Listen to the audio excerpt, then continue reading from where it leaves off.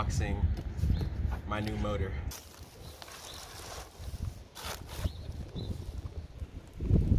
Look at this shit.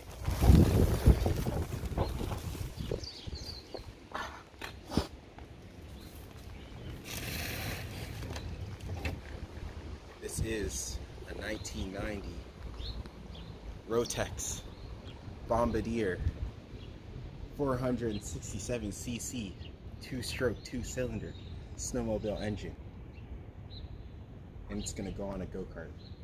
So a snowmobile engine, right?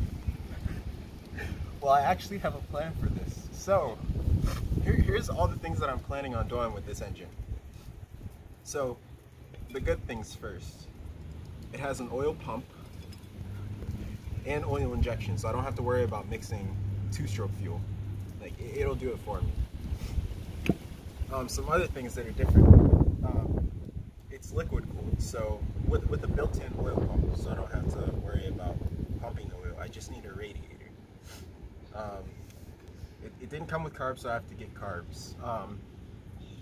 It comes with back rear mounts, so I don't have to worry about that, but I do have to fabricate my own front mounts that will go on right here. Also, I need a primary clutch. If I choose to go with the snowmobile type transmission, I need a primary clutch, which would go right here.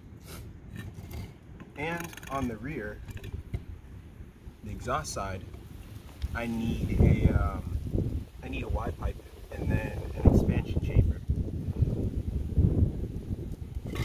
But the good thing is that it came with the stator and the pull start and everything like that, and the cylinders and everything internally is in good condition, and it has good compression. But I do need to get a new ignition coil that attaches right here because it didn't come with it. But I already have spark plugs. Is the pulse pump. This has a place to connect a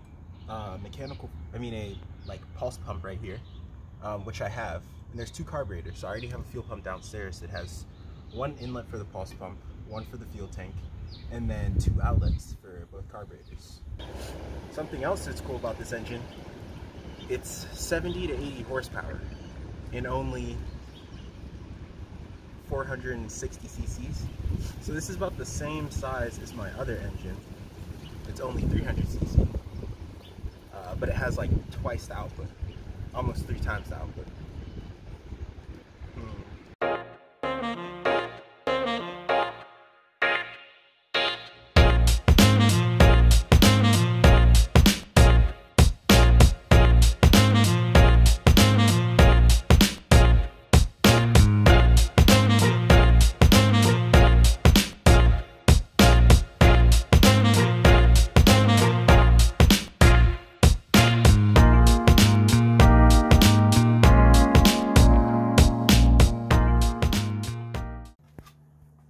Hey guys, now we're down here in the basement.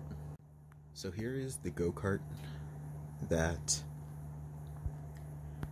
the snowmobile engine is going on right now. It has a built Predator 212 engine, but my plan is to center the snowmobile engine on the rear of the go-kart, extend the frame, move the seat over to the center, relocate the steering wheel over to the center. I'll redo the brakes, the fuel tank. I'm thinking about leaving the front configuration for now, even though the pedals are uncentered. That won't be a problem as long as the steering wheel is centered. Gonna cut off the rear and keep the axle, the same axle for now, the same axle hangers for now, and then I'll just extend the frame. I've estimated about 2 feet longer, and then I'll find a use for this engine. It's really good condition. I haven't really run it that much. Find another project to put it on, But this is the fuel tank that I'm harvesting for the snowmobile. And then for the fuel tank, I will probably use the same fuel tank for now, at least to start, and then find a new one. It has a pretty good capacity. It's aluminum. It's actually a coolant tank, so I'll find something for that. But whenever I start building the frame, I'll explain everything in further detail in a future video. But I think that's it. Thanks for watching, guys. I have a new video coming out soon. Just got the carburetors in for the snowmobile engine that's going on this, so that'll be great.